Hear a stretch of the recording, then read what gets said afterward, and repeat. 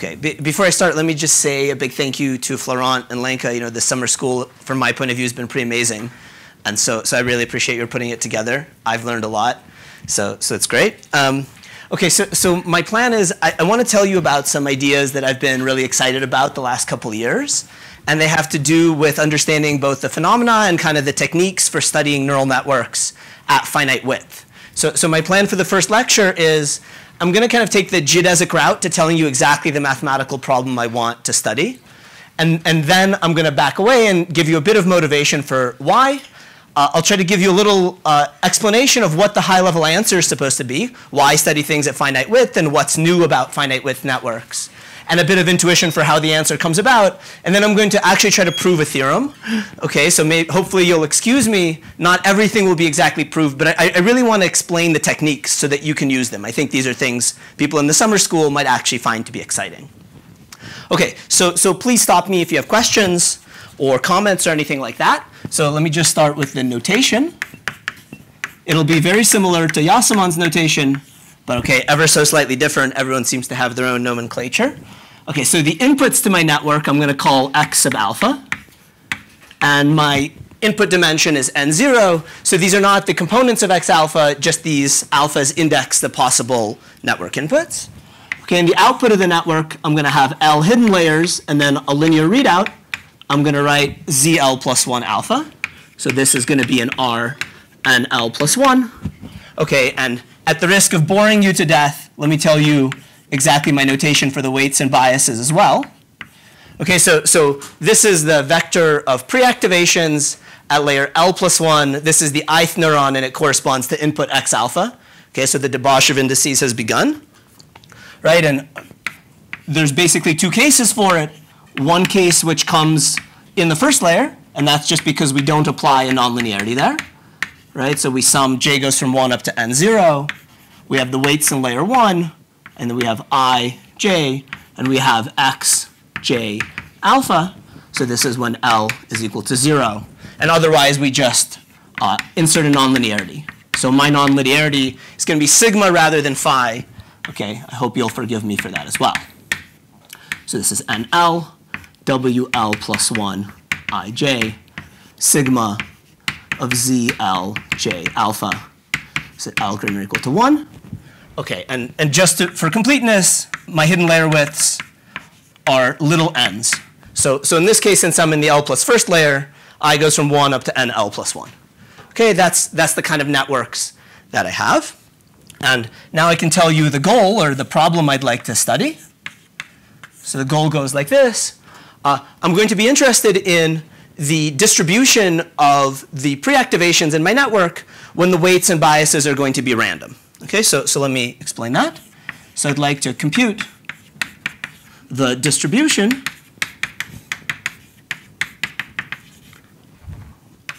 of all of these ZL alpha. So maybe I'll just write the output. Okay, I think of this as given an input, I get an output. So this gives me a random field or a stochastic process, whatever language you like to use. Okay, so this thing and its derivatives, okay, with respect to parameters and inputs and everything else. Okay, and the situation I want to be in is when these hidden layer widths n sub L are large but not infinitely large. Okay, so n sub 1 up to n sub capital L, I want them to be proportional to a large integer n. So that's my notation. In other words, I'm going to think of the input dimension as generally fixed. The output dimension is fixed, and all the hidden layer widths are going to be large. Okay, so and I haven't told you yet about my distribution on the weights and biases. And at least for this first lecture, I want to think of the biases as being a Gaussian with mean 0 and variance CB. And I want to think of the weights, WL, IJ, as Gaussian with mean 0, variance CW over NL minus 1. Okay, so that's my setting. Okay, just to be clear, with all parameters being independent. Okay, so this is typically how we initialize our networks. Yes, so at the moment, I'm going to think about it like this. I want to understand the distribution of these Z's first conditional on the data. And then certainly a thing I would like to do is then I would like to integrate out the data dependence. And that's possible to some extent, and in some situations I don't know how to do it. So for now, I just want to think of the y given x distribution, if you want, like the prediction given the data. And I'm not integrating out the data. My data points are arbitrary and kind of fixed. Okay, so this is the problem I'd like to study. This is like some theory. It's got some distributions. All the parameters are random, and I want to know what happens. Okay, so before I try to tell you what I think is the high-level answer and how one actually computes it, I want to give you a couple of pieces of motivation for why in the world one would study such a thing. I think some of them are obvious. Maybe some of them are a little less obvious. Okay, so the first motivation, which I'm too embarrassed to even write, so I'm just going to say in words, okay, it's kind of philosophical, right? Like, if you have a very complex object, maybe the large-scale properties of this object are determined, or at least like kind of similar to what happens when the object is chosen at random. Okay, this works in random matrix theory. Sometimes it helps in neural networks, sometimes it doesn't, but it's not totally crazy. Okay, but in a more realistic way, so motivation number one is I'd like to understand the prior, or the initial distribution that you get when you start training on functions.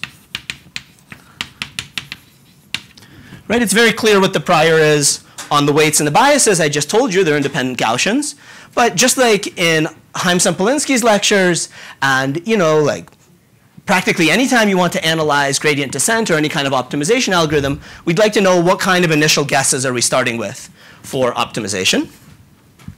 Okay, so the second and somewhat related motivation is, when you use neural networks, there's many choices you have to make. You have to choose the architecture, you have to choose sigma, but there's also all these hyperparameters, the variance of the weights and the biases.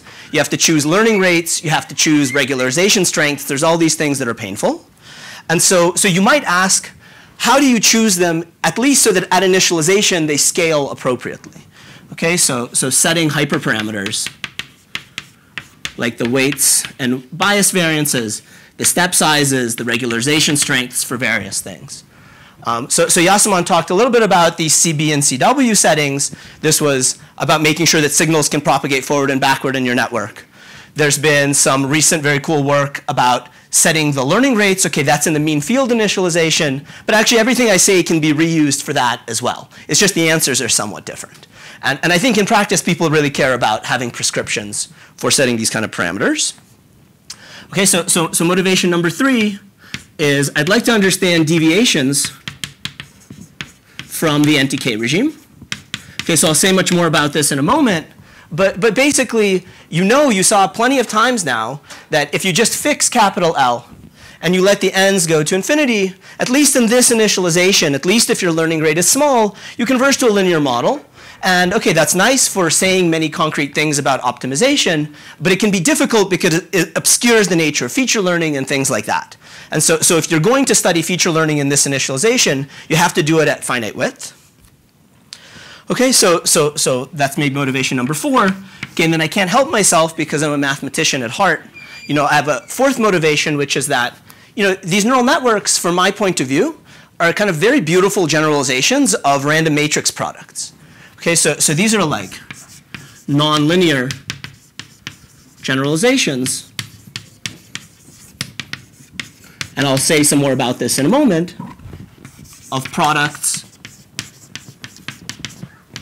of L random matrices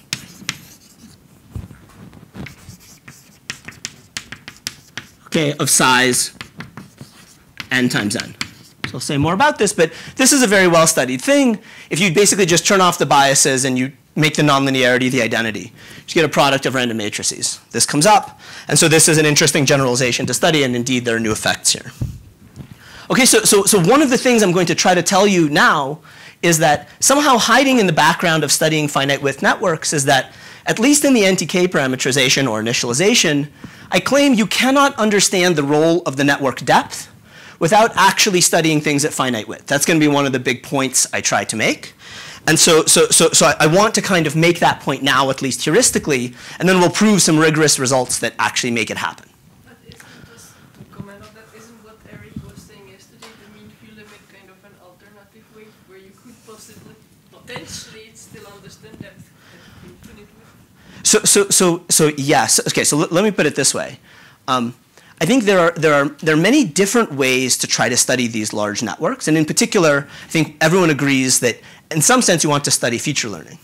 So like how could we get to a regime with feature learning? Well, there's like at least 3 ways, right? You can take the step size to be large. That's one option. You can take the mean field scaling, and then even at infinite width, you're going to have feature learning. But I'm going to propose a third thing, which is that even with this exact scaling, with small step sizes and everything, as long as you're at finite width, taking L to be large is going to cause feature learning to happen too.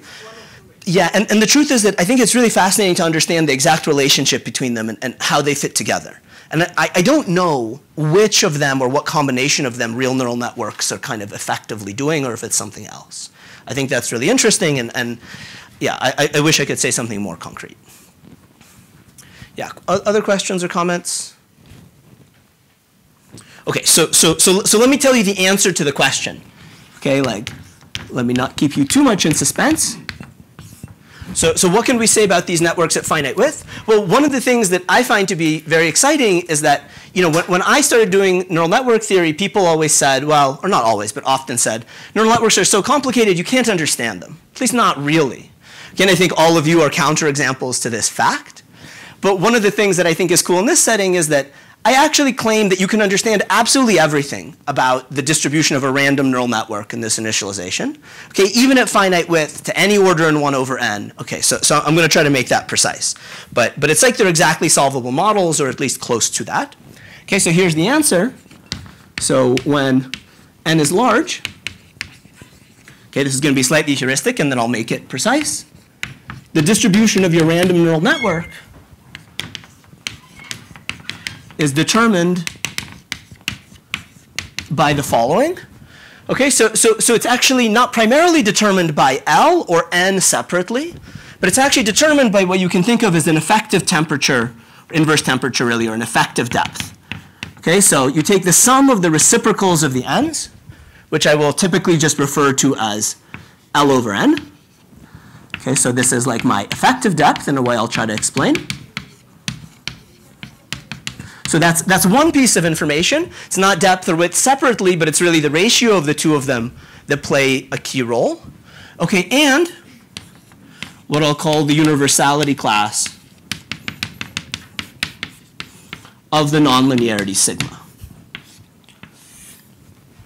Okay, so from my point of view, again, kind of as a mathematician to some extent, sigma was the identity for these random matrix products, and you all probably know about universality in random matrix theory. It's about changing the distribution of the weights and biases. But here there's a new notion of universality that appears, and it's about the kind of nonlinearity you have. It turns out that ReLU is very different than hyperbolic tangent, for example. Okay, I'll get into that a little bit. Okay, so that's really my answer. And the kind of picture that I want to make is the following. So I'm going to try to prove various versions of this picture. Oh, God. Okay, that will dry, I hope, in a second. So I don't know how good it's going to be to write on this. That's a disaster. All right. So let me. Okay, I want to make a nice big picture, so I'm going to give it a second. So here I'll tell you what L over N controls, and then I'll draw the picture. Okay, so this effective depth, I claim, and I'm going to try to explain, I'll really try to prove a theorem about this. It tells you about many things about your network. So for instance, it tells you about the correlations between neurons. So I'll call it neuron-neuron correlations. So I'll remind you of this, but if you remember from Yaseman's lectures, what happens in the infinite width limit, if you fix L and you let N go to infinity, is that all neurons are actually independent of each other. There's no neuron-neuron correlations, and that's very sad in its own way, right? I thought neural networks were supposed to somehow talk to each other. But as we'll see, the correlations between neurons are controlled by L over N. Oh, thank you, Lenka.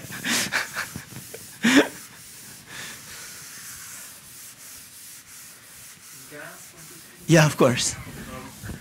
So the distribution of Z L plus 1 does not depend on the input and the output dimension? So it does, but I'm fixing those. I don't think of them as particularly large. So yes, and you'll see, but not too much. Yeah. So it's fair, but I'll try to explain that this is the main parameter, but you'll see. Okay, so this is one thing that one might care to study. The other is fluctuations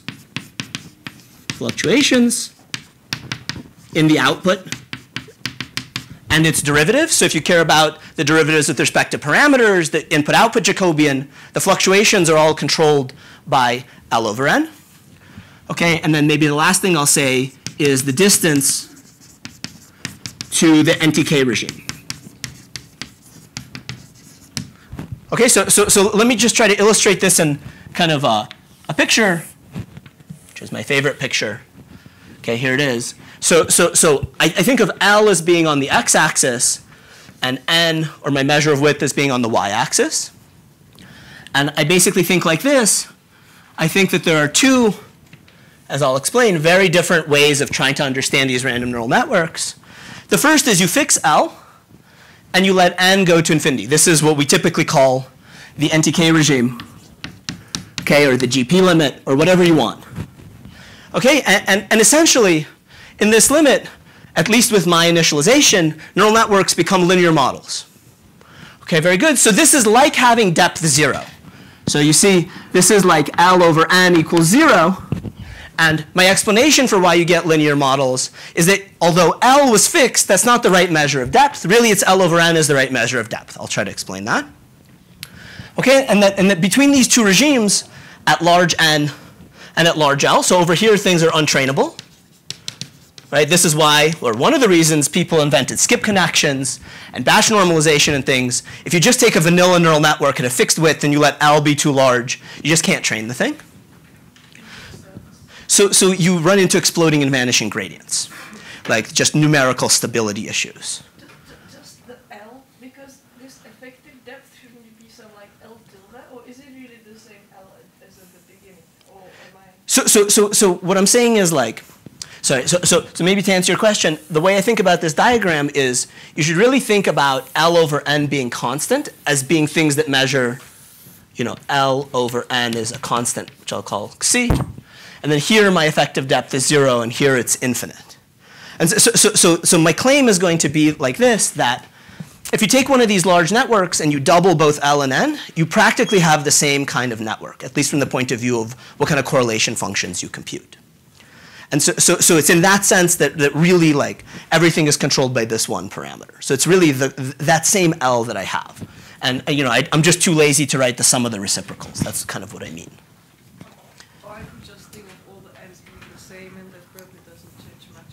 Yeah, so nothing will change. I'm just saying anything I do could be done like this. They're all proportional for me. That's the only important issue. Okay, so somehow the point that I want to make is like this. So here psi equals 0. This is the regime where you're much wider than you are deep. Here psi equals infinity. And as I go from 0 to infinity, what happens is I get more feature learning.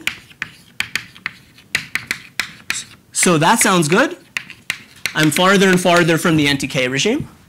But also, I get more instability. And I'll actually do that.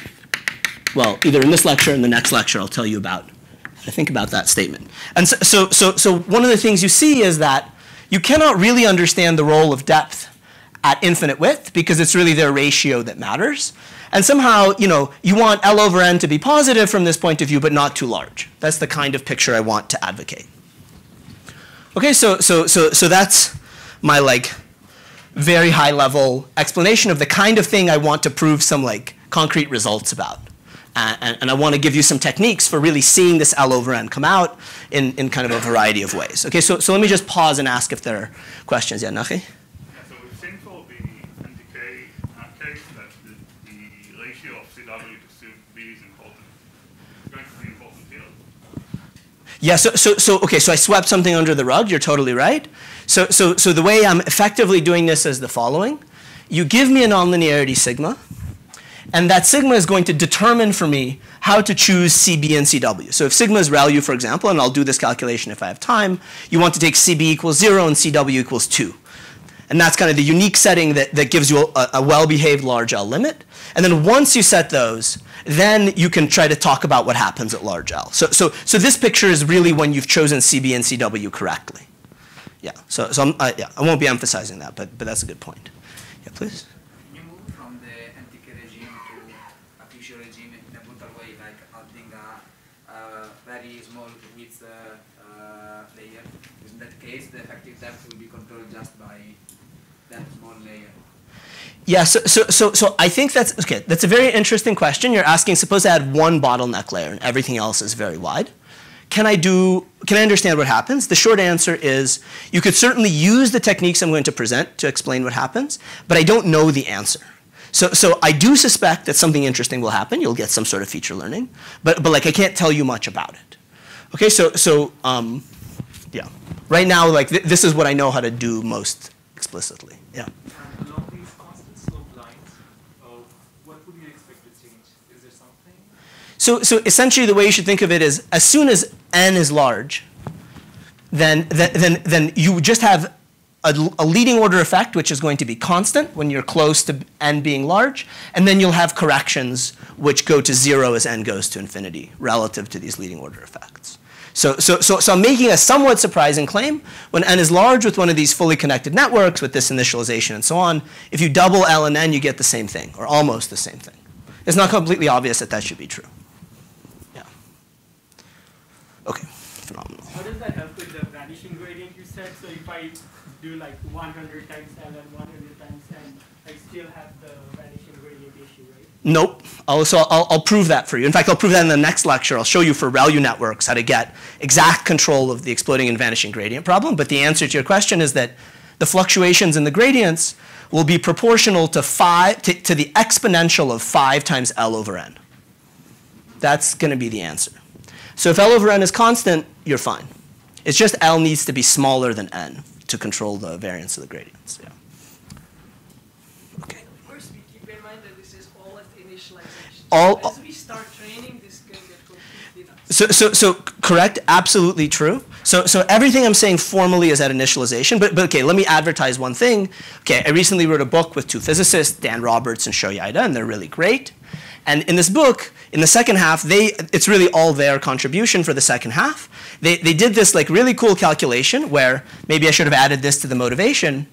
Just like you can do perturbation theory around the NTK limit for initialization, they were actually able to do perturbation theory around this NTK limit for the end of training. It's very much like what Yaseman was telling us yesterday, doing these kind of systematic 1 over n corrections to the NTK regime. And the difference between what was done before and what they did is that they get the full L over n dependence. So the kind of thing that they can do, okay, so this is, I'll attribute it to them, is the following. So if I were to be very precise, they take this setting, they take a small initial learning rate, small but positive, and what they can tell you is like this. They can tell you that ZL plus 1 alpha trained. So if you train the network by gradient descent on mean squared error, what you get is, okay, you get at leading order the thing you thought about, so you get the NTK answer, plus you get L over n times a new thing, alpha nu, okay, plus corrections of order L over n quantity squared. So they think of L over n as itself being perturbative, and they keep only the 1 over n corrections. And what they can do is they can give you a complicated but explicit recursion for this with respect to L. So solving this recursion is truly a nightmare, and in particular extracting the data dependence is like not something we know how to do. But what you do learn is that the strength of the corrections scales like L over n. That's a kind of clear thing you learn. And moreover, you see in the definition of this recursion how the details of your optimizer come in. Now it matters, do you do GD or SGD? Do you do this or that? Whereas here, you know, when it was convex, you couldn't see the differences. So it's like, it's a little bit like the mean field limit. You can write these beautiful equations and it's hard to integrate out the data or tell me like in a concrete way what kind of feature learning maybe occurred. So you can do this too, and that's kind of like, you know, in this regime up here, you might say, where L over n is positive but small. And here by training, it's training to 0 test error? Or like yeah, you just let t go to infinity. That's right. So you fix the data set. The data set, like in the NTK regime, is a fixed size. It's not scaling with the model width. And you train your network on mean squared error, and then you make predictions on any input you want. Yeah. Okay, so if people are interested, you can tell me, and I'll give you the references for that. So let me erase this. Very good. Oh, God.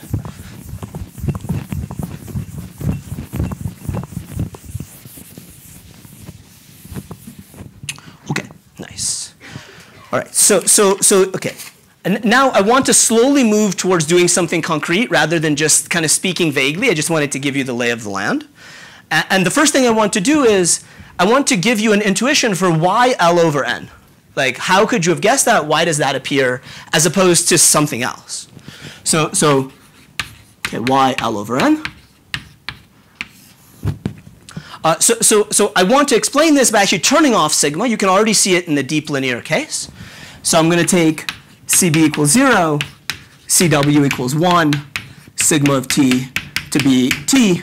And in fact, I'll take the norm of my input to be of size 1 as well. It doesn't much matter. Okay, and in this setting, what do you get? You get ZL alpha is just the product. I'll rescale L to L minus 1, basically. So I don't have to write L plus 1 all the time. Okay, it's what I was saying. The output of your network is just a product of random matrices applied to the input. I should also say, I'll just take all the NLs to be L. I'll call that the Lanka scaling. Okay. Okay, just for simplicity. Great. So let me redraw the picture I had over there because I want to actually do a concrete calculation here, but also make a couple of remarks. So here's L, and here's N. Okay, so the first thing I want to convey is that L and N you should think of as fighting each other. Okay, they don't like each other. They're not very good friends. They pull in opposite directions. And you can think of this like this. L is like a time parameter. Okay, you think like a dynamical systems person, and time 1 evolution is multiplied by a random matrix, or maybe apply 1 random layer. So it's like you're watching something evolve longer in time. And N is like a system size, number of degrees of freedom. And from this point of view, bigger systems take longer to come to equilibrium. And so they're going to fight each other. L and N don't like each other very much. Okay, and these matrix products have been studied kind of in 2 famous regimes. One is the free probability regime, okay, where you fix the depth and you let the width go to infinity. It's kind of the analog of the NTK regime. And you should think of this as having max entropy.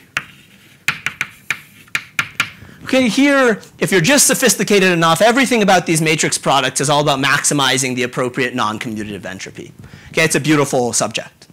Very good. But there's an equally beautiful subject over here.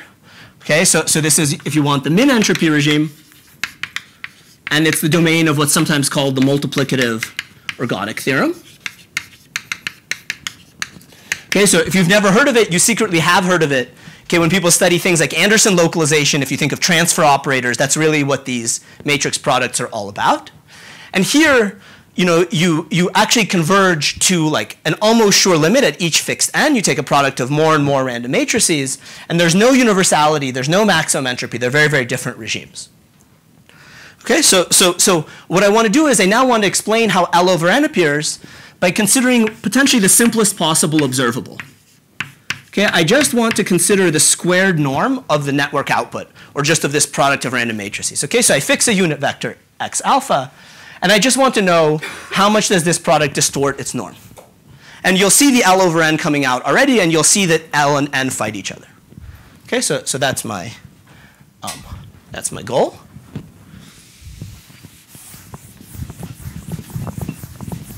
All right, so it's time for a pop quiz for the PhD students. Okay, you ready? So very good. Let's start with the free probability regime. So if you fix L and you let N go to infinity, what does this random variable converge to? Not a pop quiz. What? No? Well, it does converge to a Gaussian, but that's not, well, you'll see. Good. What? What else? Well, you see, the key thing to remember is that when you have a product, when you have an n by n Gaussian matrix that's with the appropriately normalized variances, it's approximately an isometry. It takes any vector and takes it to something whose norm is very, very close to that of the original vector. And since the number of terms was fixed, this whole matrix is going to take my initial vector x to something that's very, very close to its norm. And in particular, what you get is that it converges to just the norm of x almost surely. So it is a Gaussian, just with variance 0. Okay, so technically you were right. What can I say? Okay. All right, fine. So that's the large n scaling of this thing. Okay, we'll come back to this when I try to prove a theorem. This is really all about some self-averaging things, so you get some law of large numbers. Very good. Okay, how about this way? Oh, God. Okay, so here I fix the size of the matrix, and L get bigger and bigger and bigger and bigger. What happens? All right, anyone know the answer to this one? 0. Okay, very good. How do you know it's 0? Because the spectral norm is like the overshow the boundary curve and it will keep on decaying. So great. So Yatin is saying, you know, if you want to take the large L limit, the right thing to do is to raise this matrix product to the 1 over L power. That's what causes the spectral norm to remain kind of reasonable. And the largest singular value is a little bit less than 1 in this scaling. So if you don't raise to the 1 over L power, it gets smaller and smaller and smaller, and this converges to 0 almost surely. Okay, so this is a disaster from the point of view of trying to understand large L, right? Even in linear networks, if you first go to infinite width and then go to infinite depth, you just won't see what's going on, even for just like the prior on a single input. It's just not going to help you. Okay, so all right. I was once told that a good talk has the following ingredients, okay? It needs to have a theorem, a picture, a calculation, and a joke, okay? And the key point is that the joke and the theorem have to be different. All right, so it's time for a calculation. I have to knock that out. Okay, so let's figure out what happens in between. Okay, this is like the simplest calculation that there is, in this, from my point of view, at least about random networks.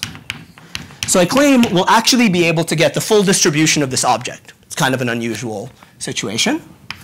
And we'll get it without having to work very hard. Okay, the mantra is just don't freak out and use symmetry. All right, so okay, I just used the definition, very good. So here's the basic idea. What we do is we just multiply and divide by the norm of W1 x alpha. Okay, and then we stare at the result. Remember, W is a Gaussian random matrix. So what do we know? Well, okay, first of all, this was a correct equality. Okay, that wasn't too bad. But so what do we have? Well, this thing has a distribution that we know, right? This is a chi-squared random variable with n degrees of freedom with 1 over n in front because that was the variance, and then to the 1/2 power because they took the square root of the sum of the squares. Right, very good. And because this matrix was Gaussian, you know, the norm of this Gaussian vector W1 alpha is independent of the unit vector you get, the direction. Right? That's the symmetry of the Gaussian. And so this thing is simply uniform on the sphere Sn minus 1. And you see that, therefore, this term is actually completely independent of this remaining product. And you can just keep going in this way, right? This matrix is rotationally invariant, so it didn't matter which unit vector I had here. And so what you get is that in distribution, this random variable here, when you just apply this L times, has the same distribution. Product on L goes from 1 up to capital L of, I'll write it this way, WLE1. I chose my favorite unit vector. Okay, so this is an exact statement. There's no expectations or correlations being taken. You know, every moment of the left-hand side is equal to the corresponding moment of the right-hand side. And what you see is that although the input kind of flows through the network, what happens is the contribution from each layer is just independent.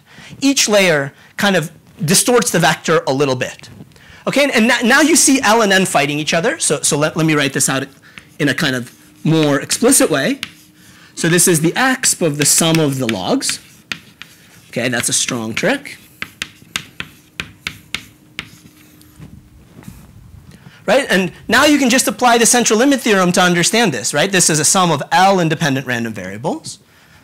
And each one of these things is close to 1. That's what I was saying. And it turns out that each one of these logarithms has mean minus 1 over 4n. And it has variance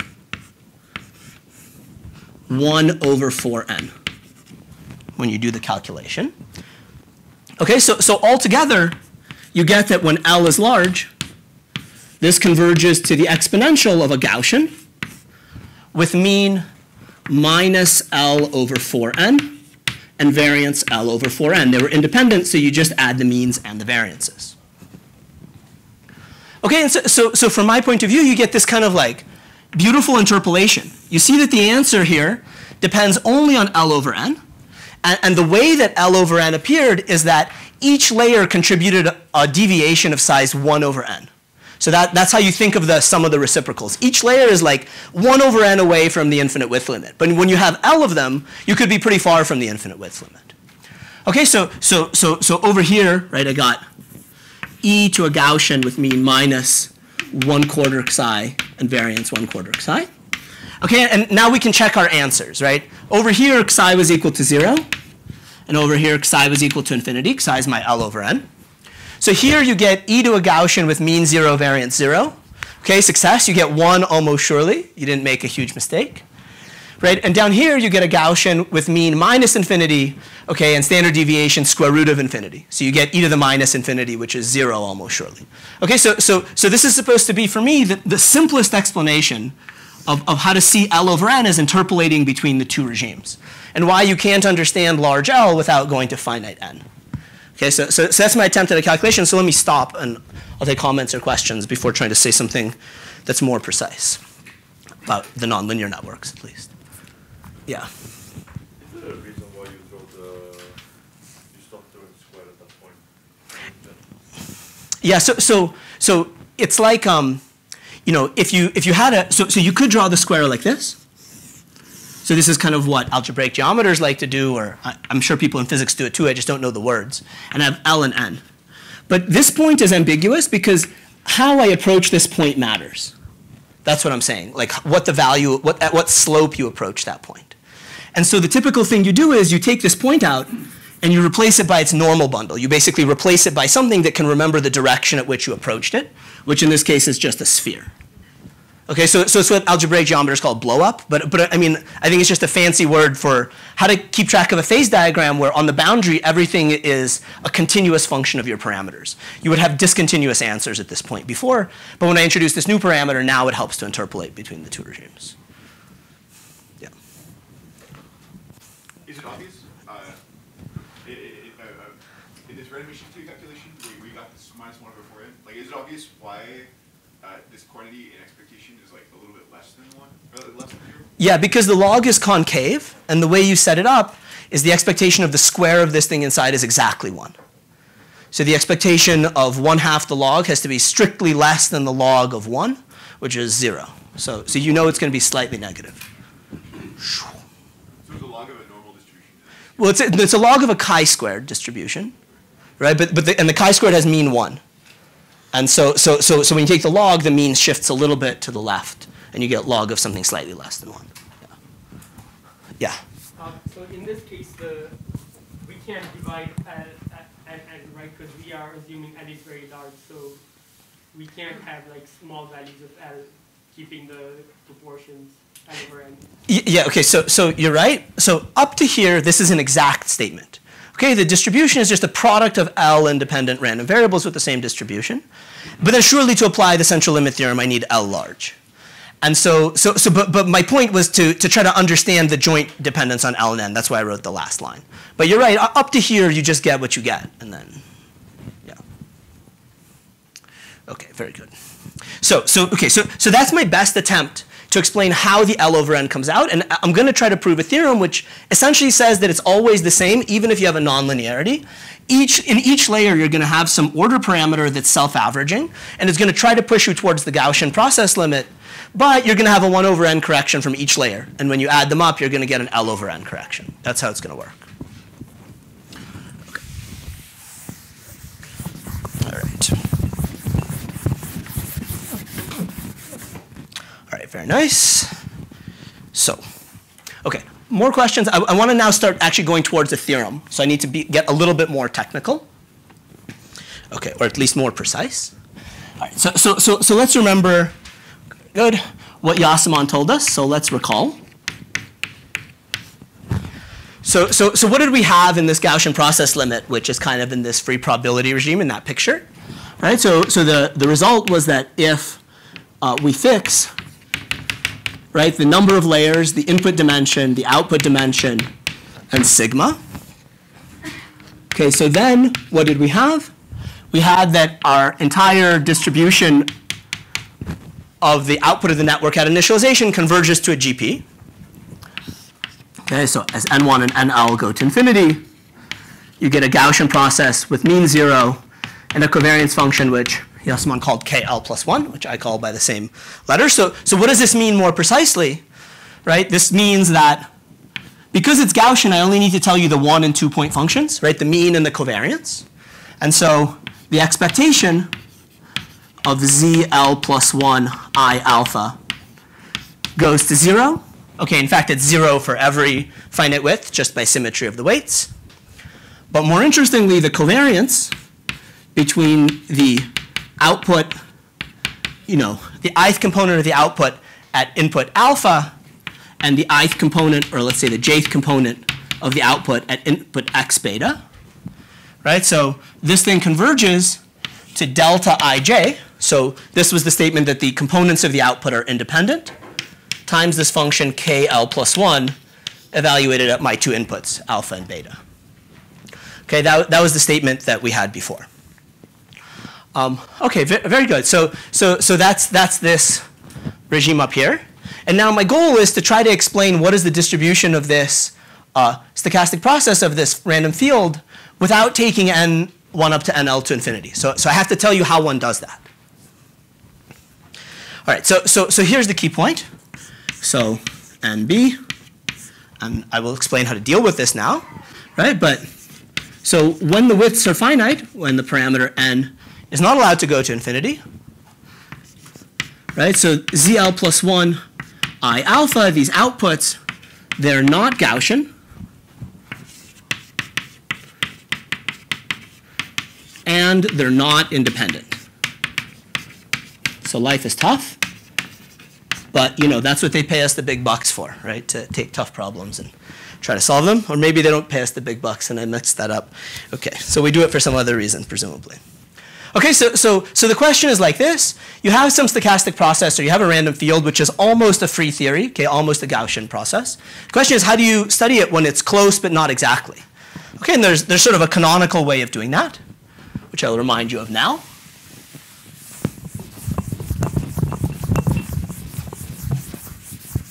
So in fact, maybe before I do that, let me just ask, oh my God, disaster. So how many people know what connected correlation functions are? Okay, how many people know what cumulants are? Okay, so you know that they're the same thing in particular, at least in the intersection of those two. All right, very good. So wonderful. Okay, so how do you study something that's approximately Gaussian but not exactly? Okay, so maybe I'll write it here just for economy of space. So I'm going to study via cumulants. Okay, and I'll remind you the exact definition now because we'll need it in the proof of what I'm about to do. Right, so how do you study, so let me just fixate on the simplest case. The cumulants, I'm going to fix an input x alpha, I'm going to fix an output neuron I, and I'm just going to study the distribution of this thing. So I don't have too many indices, though you can do it for anything you'd like. Right, so here's the definition. So you compute the characteristic function, right, x minus I, so C is like a parameter or a dual variable, times Z L I alpha. Very good. Right, and what you do is you write this in kind of Hamiltonian form. So you write this as the exponential of the sum on k greater than or equal to 0, and you have these objects kappa k of z l I alpha over k factorial times minus I c to the k. Okay, so the point is that the left-hand side is the implicit way to define what are called the cumulants. So kappa k is the kth cumulant or the kth connected correlation function of your random variable ZLI.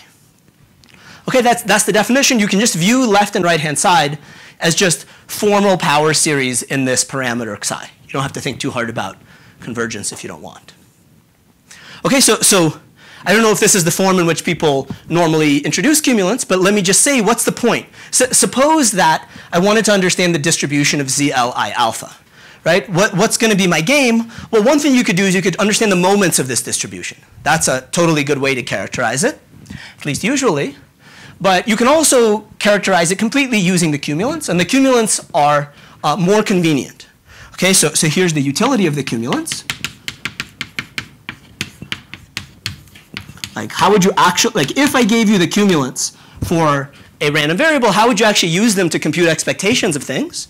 Okay, well, it's like pretty trivial, but I think it bears writing down. So, you know, the kind of thing I usually want to do is I want to compute the expectation of some function of my random variable, right? That's the game we play.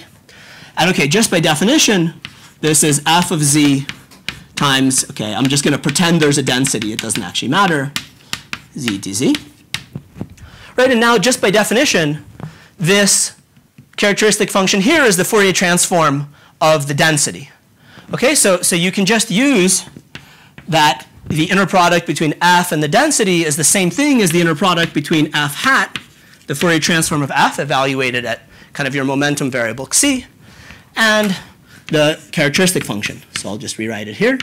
Sum k greater than or equal to 0, kappa k of z l I alpha, k factorial minus I c to the k. Okay, so all I'm saying, okay, dxc, can't forget the dxc, the all-important dxc.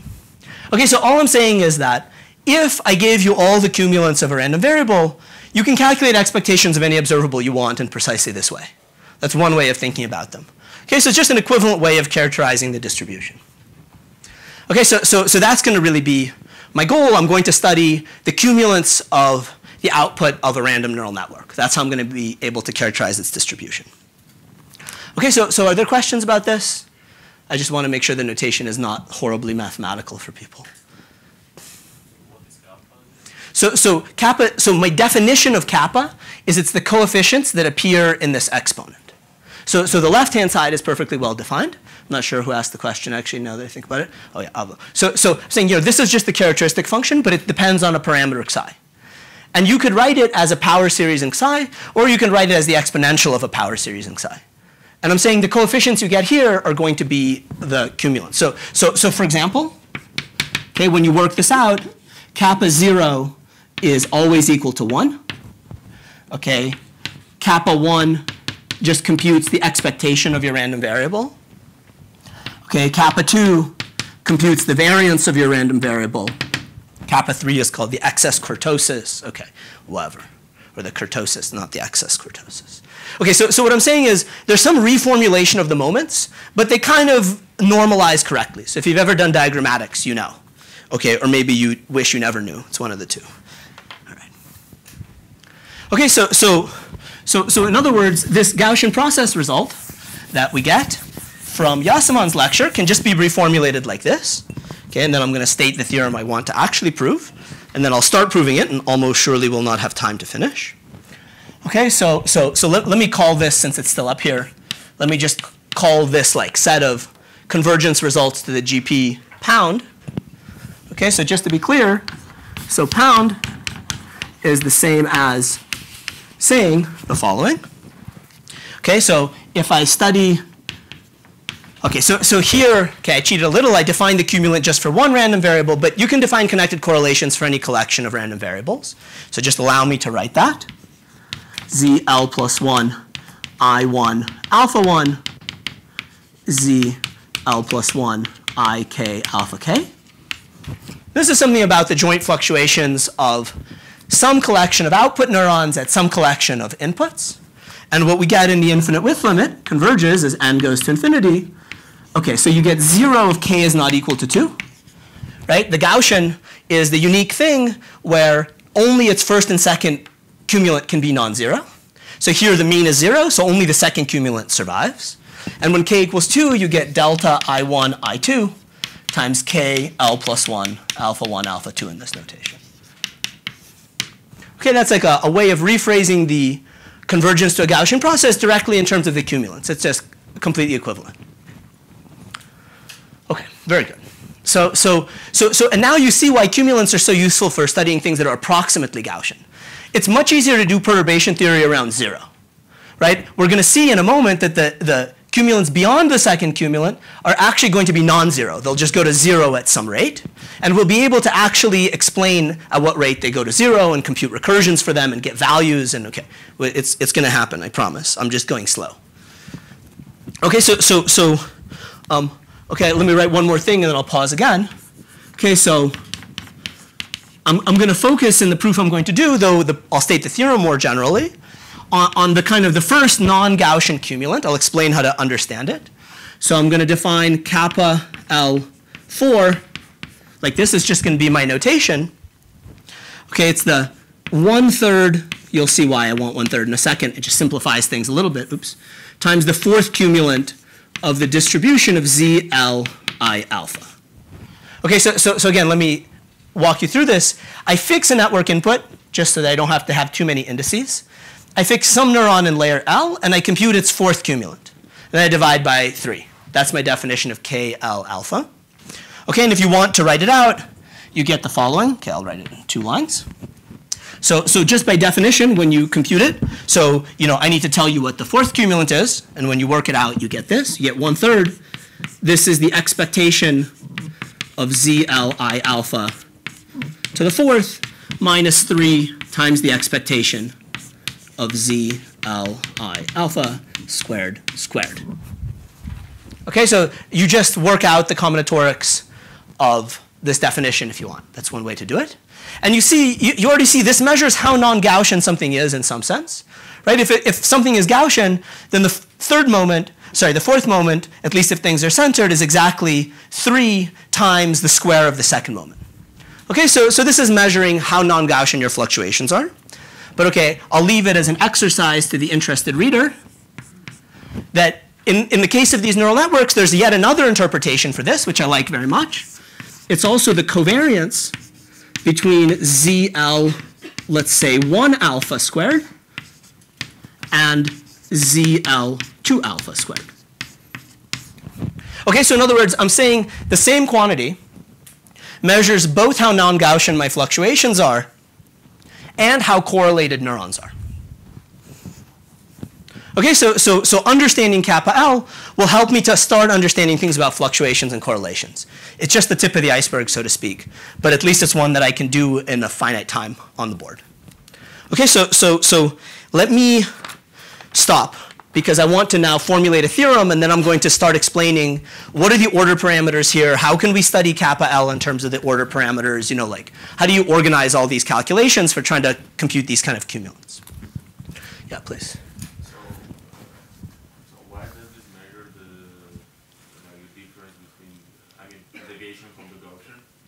So because for a Gaussian, if Z were Gaussian, then Wick's theorem tells you, right, if you have a Gaussian, then the fourth moment is 3 times the second moment squared. So this would be 0 for a Gaussian. And that's consistent with the fact that kappa 4 converges to 0 in the infinite width limit. Okay, so I'm saying something is Gaussian if and only if only its first 2 cumulants are non-zero. And so studying the fourth cumulant, okay, the third one is always 0, as I'll explain in a second, just by symmetry. Things are even for me. Is kind of the first piece of non-Gaussian fluctuations. That's how you can think about it. Yeah. But okay, you'll see it's kind of the tip of the iceberg. Really, this kappa 4 is what controls all the 1/n corrections to your random neural network. Okay, I'll explain that. But there's a reason I'm focusing on it. Yeah. Other questions? Oh, yeah, please. Can you say why kappa 3 is 0? Yeah, so you see in my definition, okay, I erased my weights, so I'll put them back here. WLIJ Gaussian mean 0, CW over NL minus 1. The weights and biases are symmetric around 0. And so each of these neuron distributions is actually also symmetric around 0 as a result. And so just by symmetry, all the odd cumulants are 0. Like even at finite width, even everything. It's just you condition on the previous layer, and then it's exactly a Gaussian. And it's a Gaussian with mean 0. And so every odd moment will vanish. And odd cumulants depend only on odd moments. So the nonlinearity doesn't affect that? No, the nonlinearity doesn't because you see, you look at this definition here. So imagine conditioning first on what happens at layer L. And then here I get just the bare B's and W's. So I use just the symmetry in one layer to do it, right? Yeah, other questions?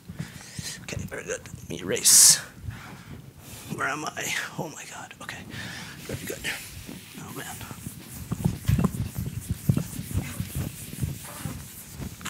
Okay, what am I doing? Very nice. All right, so let me state now a theorem. Okay, so I don't really know how to attribute the theorem. Okay, in the truly mathematical sense, the theorem is in a paper I just wrote. But really, part of what I'll present was in this kind of, at least at a physics level of rigor, this beautiful paper of Shoyaida, which I sort of viewed as a breakthrough. It got the first way to do these 1/n corrections that I knew of in general.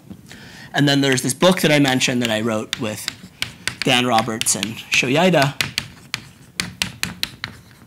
Okay, so fine. Okay, so here's the statement is going to be like this. So first of all, I want to know how close am I to being a Gaussian. That's the first thing I'm going to state a theorem about, and I'm going to measure it by the size of the cumulants. So if you study the cumulant, and here you can sort of be ridiculously general, so you can study derivatives, so capital D's just mean derivatives of Z, L, I1, alpha 1. So these are derivatives with respect to the input. That's the way I do it. DL, K, oh my God. There's just too many indices, but I can't help but state the most general result. That's the mathematician in me coming out. Okay, so what do you get?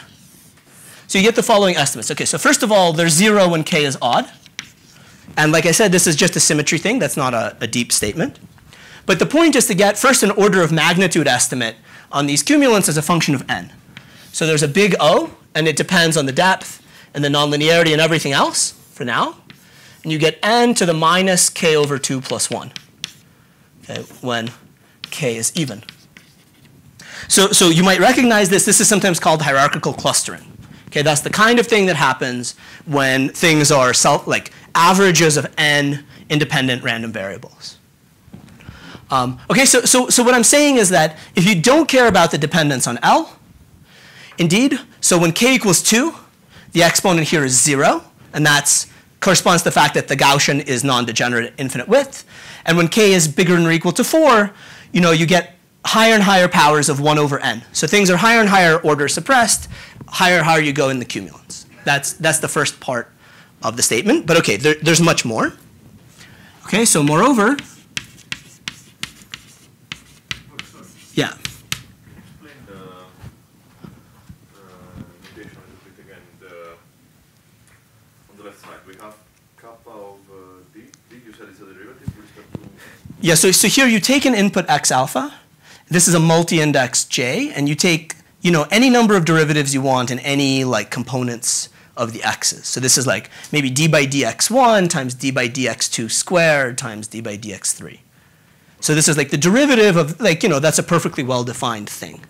And then I can choose which neuron I want and which input to evaluate at. And where there is no index below kappa, which cumulant is it?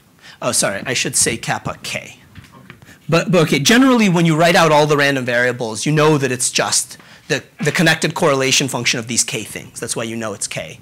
And here I kind of abbreviated when I introduced the cumulants, because I didn't want to write z k times. Is that okay? Yeah. Okay, wonderful. All right, so good. So what do we get? So we also get recursions of the following form. So Yasaman yesterday was mentioning hierarchies of recursions. And remember that in the infinite width limit, right, do I still have it up here? Yes, I do. We had a recursion for KL plus 1 in terms of KL. And what I'm trying to say is that that's just the top level of an infinite hierarchy of recursions, which give you recursions for these cumulants. Okay, so you can write at layer L plus 1 a 2kth cumulant. Okay, I'm just suppressing the inputs here as a certain explicit function, and in fact I'll give you an example of this recursion and we'll prove it probably in the next lecture already, but we'll get there. Okay, some function of cumulants in the previous layer with the j less than or equal to k. Okay, so once you solve the recursion for the 2-point function, you can then get a recursion for the 4-point function. And then once you solve the recursion for the 4-point function, you can get a recursion for the 6-point function. Okay, that's how integrable hierarchies usually work, or not necessarily integrable, but solvable hierarchies. Okay, so you get recursions. Okay, but like the infomercials say, but wait, there's more. Okay, as well as, okay, it's a long theorem, I apologize, but I wanted to at least put all the things up here. Oh, okay, I'm going to erase this. It's sad, but it's going to have to happen. Okay, so not only do you get these kind of recursions, but you can satisfy what at least is my dream. I wanted to learn how to compute expectations. Okay, so you get expansions like this. So if I wanted to know what's the expectation of some function f applied to some collection of neurons, let's say I have, okay, I'm going to restrict to one input because otherwise there are too many indices to reproduce cleanly. But I'm going to study the joint distribution of, let's say, m neurons in layer L. Okay, so what do you get? Well, okay, you get that first you get the infinite width answer. That's the leading order term. Okay, so when I write these kind of brackets, brackets for me mean Gaussian integral. Okay, that's the thing you would have gotten if you had just sent n to infinity. But you get plus, so and this is why kappa 4 is so important. You get kappa L4 over 8, believe it or not. Okay, and then you get a Gaussian integral and you get the sum. J goes from 1 up to m. You get a kind of local operator that you insert, which just takes some derivatives of f. Zm. Okay, KL. Okay, plus higher order corrections. So you can get all the higher order corrections too, but let me just focus on this. You see, the first part of the theorem tells you that kappa 4 comes in at order 1 over n. And so what I'm saying is that this additional piece here is the 1 over n correction that you get when you're at finite width. And you can just compute it as a Gaussian integral with respect to the infinite width Gaussian, but you have to deform your observable f. That's the usual thing that happens. And I'll explain how to do this. I think it's kind of a nice technique to see. Okay, so and then finally, and this is the thing I'll actually show you, just so that you don't think I'm totally lying, okay? I hate when people black box functions. Okay, it makes me anxious because then I worry that I can't do it myself. So like here's my favorite recursion. Okay, and you might be concerned, how can you remember all these things? But okay, I wrote it down at least 17 million times. Okay, so I'm going to relate the fourth cumulant at layer L plus 1 to the fourth cumulant at layer L. Okay, so the first term has order 1 over n, and it's your variance for the weights squared times the variance with respect to the infinite width Gaussian of just your nonlinearity squared. Okay, it's a one-dimensional Gaussian integral. Plus, you get CW over 2. Times you take the second derivative of your nonlinearity squared, Gaussian integral, squared times kappa L4. Okay, plus there are corrections of lower order in n. And so you see, it's not so horrifying, although you might think it's horrifying, right? If you know the dynamics for KL, if you know how the kernel behaves at infinite width, then these are just coefficients that you know in this recursion, and you can understand what happens to the cumulant. Right? So if you don't look too closely, this thing roughly, okay, this is just kind of a remark, looks like A divided by NL plus B times kappa L4, if I just call these coefficients things. Okay, and then what happens when you set CW correctly, this coefficient B is basically equal to 1. That's this thing that Nachi was asking me about before. So in ReLU, we'll check this later. If CW is 2, this whole coefficient is 1. Okay, so that's what the recursion looks like. And what you see is what I was advertising before. So kappa L plus 1, 4, you get A divided by the sum of these 1 over NLs. So I'll call this A sub sigma, let's say. It depends on your nonlinearity. Is A sub sigma times 1 over N1 plus 1 over NL. And so the reason I wanted to say this is that, you see, the first part of the theorem makes you pessimistic about the whole project potentially, because the fourth cumulant, for example, has order 1 over n. So who cares? It's like a little correction. But what I'm saying is if you think back to those pictures I was drawing with the rays, although it's suppressed to 1 order and 1 over n, it's actually promoted to 1 over an L, to 1 order in L. So it actually becomes more and more important as L grows.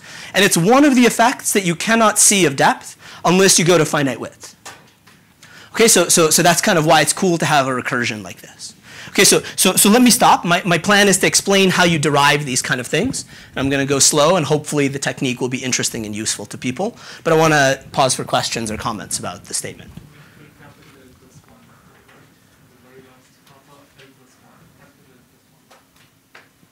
Oh, yeah, fair enough. I re-indexed. You're right. Thank you. Yeah. Can you go back to the very first capital D there?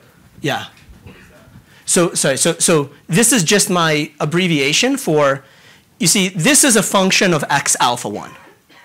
And so I can take some derivatives in x alpha 1. I could take the 7th partial derivative with respect to the 4th component. So this d just means you can take arbitrary derivatives. Okay, and what is J? So J is just a multi-index that tells you, what derivatives you're taking. Oh, okay. I'm not going to go back to this notation too much, but I care about derivatives because derivatives with respect to parameters can also eventually be rewritten as derivatives with respect to inputs. So really here I wrote it with respect to inputs, but you can start studying gradients both with respect to x and with respect to theta for these things. Yeah. Maybe I missed the definition of sigma.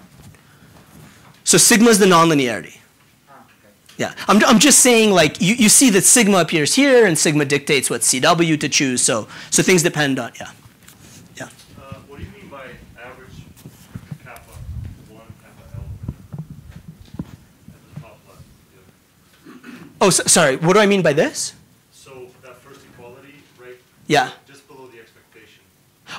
Sorry, what do I mean by this? Yeah. Sorry, I said it too quickly. So this is capital K, so I apologize for having lowercase kappas and capital Ks. And capital K is just the covariance kernel of your Gaussian process at infinite width. So these brackets, for me, mean Gaussian expectation at infinite width. So it's like you should think these brackets are things you can readily compute. No one can stop you from computing things that are Gaussian integrals. Okay, people say Gaussian integrals are hard, but I don't believe them. That's basically my point of view. No, that's not true, but yeah. Is it trivial or interesting? I don't know. Wait, I have to formulate the question in my mind first, probably. I have a correction of order 1 over n squared. Yeah. Could it be that L enters in some weird ways in that correction, like as a squared, and all corrections are important? Okay, so phenomenal. I was hoping somebody would ask. Okay, I was waiting. I was going to pounce later, but yes. So indeed, so these big O terms, they're annoying. They depend on L, and indeed, the correct answer is that this is O of L over n squared. That's actually the truth, and I'll show you how to do it for ReLU networks to see the full L over n. Okay, so I like these techniques because they work for any sigma, any number of inputs, whatever, but they have a big downside from some mathematical point of view, which is, if you want to understand what happens as a function of L over n, you have to do resummation, right? Things that are high order suppressed in n might be promoted to higher order in L. In fact, they are. And so in the linear network, I sort of did some magical trick to get L over n to come out, and you can do that for ReLU as well, but I don't know how to do it for general nonlinearity. So this is kind of the best I know. Yeah. Yep. In yesterday's resonance, it was strikingly similar term, like that thought, like the expectation of O of S and S terms, and then there was some arbitrary S, and the even part was basically the same, right? Yeah, right. They're quite related for that. So they are. So the truth is that, okay, thank you. I actually meant to say something about that. So Yasman presented this beautiful kind of conjecture of Dyer and Gurari about the order of magnitude of correlation functions at initialization that they use to actually do these 1 over n asymptotics for training. And I'm sure that these techniques will allow you to prove that in general. But in the paper, I don't. Because you see, I'm not, they need to sum over parameters, and I'm not doing these sums over parameters. That's the extra difficulty. And that's even more indices, and I gave up at some point, and I just wrote this. Yeah. Yeah, okay, wonderful. Okay, so good. I have the theorem statement. I have 15 minutes.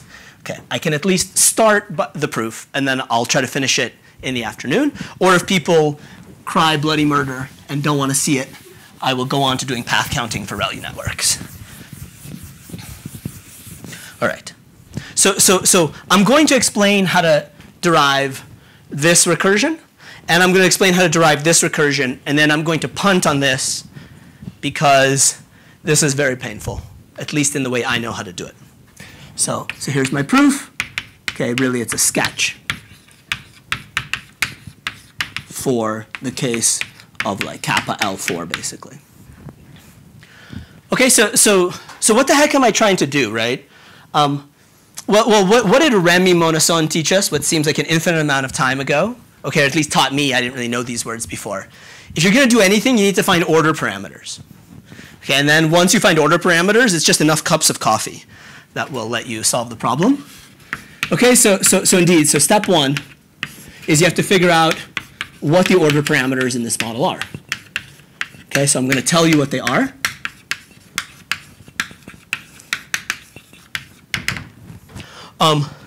Okay, so I mean, whenever you have a large parameter n, the kind of order parameters you can hope for are averages of things like 1 over n times the sum of some n terms.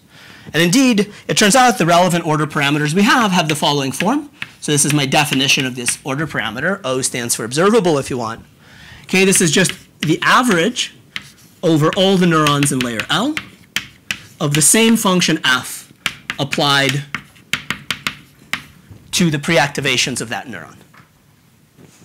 Okay, so I'm going to explain why these are order parameters for me. But at least intuitively, it's kind of clear, right? If you believe that as NL goes to infinity, these pre-activations become more and more independent, right? Then this is just an average of essentially independent random variables, and it's going to self-average in the infinite width limit.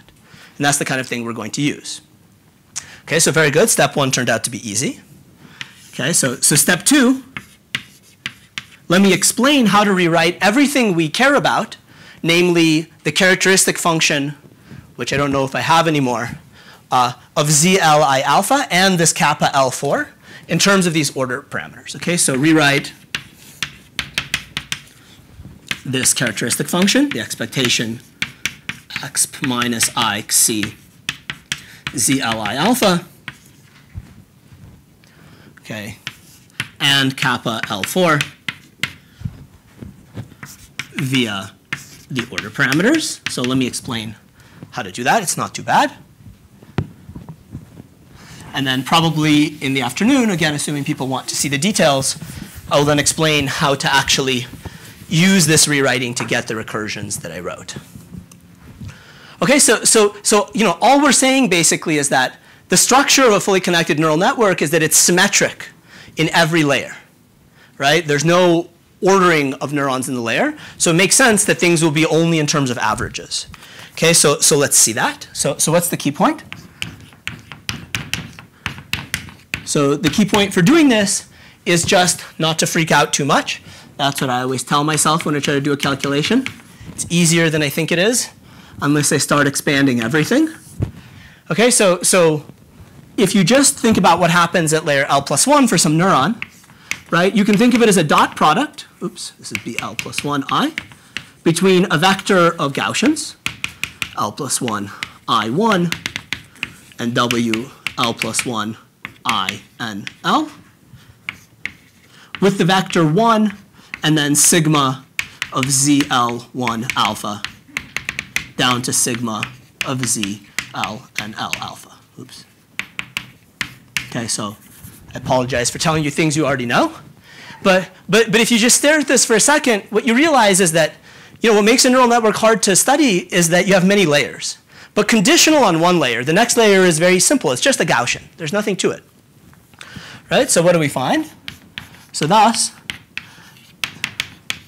given ZL alpha, if I think of this previous layer for a moment as being frozen, the distribution of the ZIs is very simple.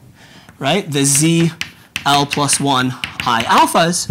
Right? So there's a basic fact. If you take a Gaussian and you take its dot product with any collection of vectors, everything remains Gaussian. Okay, so this means that this is Gaussian. Okay, the mean is 0 because the mean is just the sum of these means times these constants, but all of my weights and biases had mean 0. And the variance is just the sum of the variances. Right? The variance of the bias times 1 is just CB. And then I get the sum over the other ones. Okay, I get CW over NL. That's the variance of each weight, but the variance is quadratic in the constants. So you get the sum on J goes from 1 up to NL, sigma of ZL J alpha squared. Okay, so these are Gaussian, and they're independent for all the various i's. I goes from 1 up to NL plus 1. Right, conditional in the previous layer, they're independent Gaussians. And what do you see? Okay, if you squint and don't expand too much, that's where that advice comes in. Right, this is nothing more than an order parameter. I'll call it sigma L alpha, right, is just an average over the previous layer of the same function applied to every neuron in the layer. And so there I go. I've rewritten the distribution, the conditional distribution of ZL plus 1 given the previous layer in terms of my order parameter. And this is enough to rewrite everything else I care about in terms of the order parameter as well. Okay, so let me do that carefully, and that will probably be the end of what I say for now. Oh my God. Okay. So, okay, now comes the computational part. So let's start with this thing. So I'm going to actually do something very slightly more general because I'll need it. Okay, so we have, all right, I want to write the characteristic function not just of one z, but of m z's. You see, because I want to understand the distribution of not just one neuron, but m neurons. So, but nothing can really stop me. Okay, unless I get tired and need lunch, or I'm desperate to listen to Julia's lecture, which I am. Okay, so what do you get? You get exp of minus I, and you get the sum on k goes from 1 up to m, and you get a dual variable for each z, zl plus 1 k alpha. Okay, that's the characteristic function of this random vector of z's. And what do? You say, well, look, instead of trying to integrate out all the weights and biases, that's what this expectation is, let me just integrate out the ones in the final layer. Okay, so I'll be very careful. I don't know if people like the probabilist notation, but that's how I was taught to do it. Okay, so you have the same thing. K goes from 1 up to m, psi k times zl plus 1 k alpha. But now in this inner expectation, I condition on zl. And in the outer expectation, I integrate over zl.